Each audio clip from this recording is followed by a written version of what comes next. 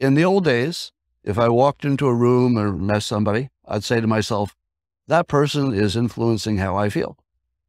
How many of you feel that way? You meet somebody, you go into a room and you say, oh, these people or this person is now changing how I feel. I'm feeling, dumb or nervous or something. They're affecting me. But here's something I learned in college also. When I smoked marijuana, people acted nice to me. And when I didn't, they didn't act as nice. And for years, I couldn't figure out why. And I thought it was because the marijuana made me see the world differently. I thought, okay, that's just an illusion, because when I'm high, just everything looks better. So I just remember people being nicer, but it's not really happening. It's just an illusion. Eventually, as I learned more and more about how the world is wired, I realized I was causing all those people to act the way they acted. When I came with my relaxed, happy stoner look, they immediately copied me and they became relaxed and happy and easy to deal with. Once I realized that they weren't affecting me so much as I was affecting them, then I said, wait, here's the reframe.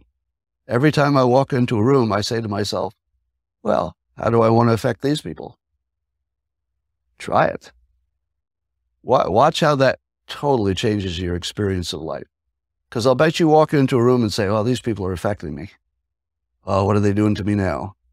They're making me feel sad, right? I don't do that anymore. Now, part of it is because being famous helps you get into this, frame of mind. But when I walk into a room, I know I'm changing those people. And I have to decide how. So I say, well, I think I'll make you friendly. And then I make them friendly. And I go, I think I'll get you out of that bad mood. And then I do it. I say, I think I'm going to make you like me. Make somebody like me. I change the people in the room. They don't change me. Now, are they changing me? Of course. It's just that I choose to ignore that frame entirely, because if I'm actively trying to change them, which is actually what I'm thinking, I'm actively thinking, I would like you to like me. I'd like you to laugh. I'd like you to do something with me later. I'd like you to agree with me.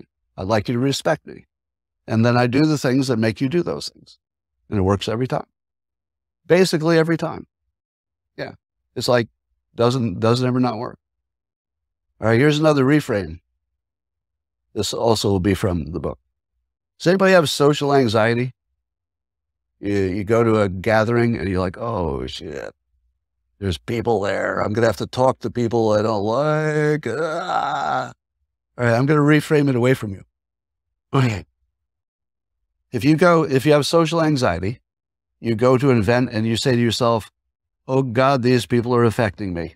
I'm sweating. Those people are doing this to me. They're affecting me. All you have to do is learn a 5-minute lesson on how to make conversation. If you learn the 5-minute lesson on how to make conversation, and primarily it's about asking reasonable questions and listening more than you talk. That's the whole technique, right?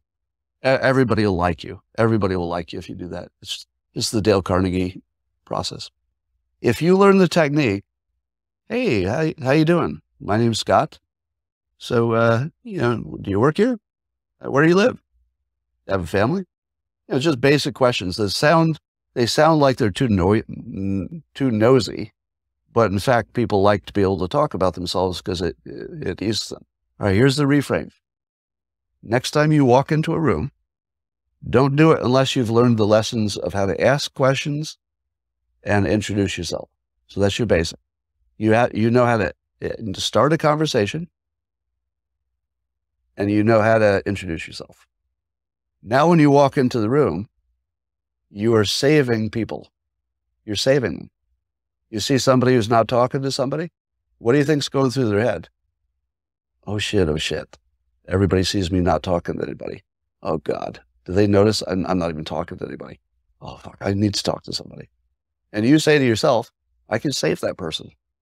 You go over and introduce themselves. Now you've saved them. They have somebody to talk to. And if you ask them to talk about themselves, they're double saved. They're saved twice. Now they have somebody to talk to, and you made it easy. Oh God, you just solved my problem. Yeah. Yeah. I'll tell you where I work. That's easy. And then you have to also learn how to make an excuse to leave. One that I like to use, if you don't have to go to the bathroom and you don't need to refresh your drink, and those are automatics. I use those a lot. Here's one you just say directly, because you're probably there to mingle. So I say, hey, it's been great talking to you. I'm gonna do a little more mingling. 100% of people are okay with it because they're probably there for the same reason, do a little mingling. So just say, hey, it's great to meet you. Maybe exchange phone numbers if it went well. And you say, I'm going to do a little more mingling and I'll catch up with you later. Right? So now I just solved your biggest social problem. The moment you realize that with the smallest number of skills, you're the CPR person. You're like, okay, there's one struggling. I'll go save that one. Yeah, there's one. I can save them. Somebody comes into your little group of 3 and you see that it's like a shy person who's trying to get into the group. Be the one who opens up, right? Instead of being the one who keeps talking because you don't know what to do, open up your body. And even sometimes if there's a little gap, introduce yourself to the new person. Don't continue the conversation like they didn't exist.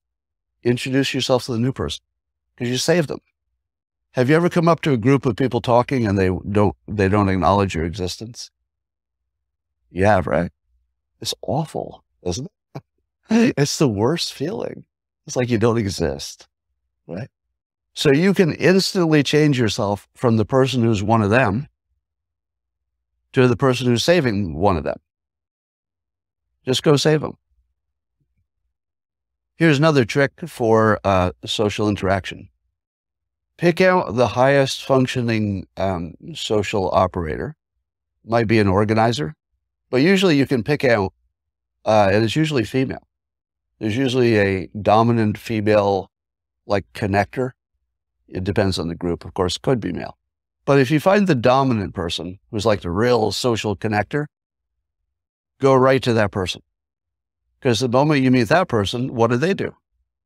What does that person do? They immediately introduce you to the 3 people standing next to her. And then they say, I got to mingle. I'll see you later. And they're off. And then you've got 3 people that you now met that you can now connect with again if you find yourself alone, etc. Now, how much did that help? It's my opinion that a simple reframe like that can change probably, 20 to 50% of the people just immediately. You won't believe how much it works until you do it.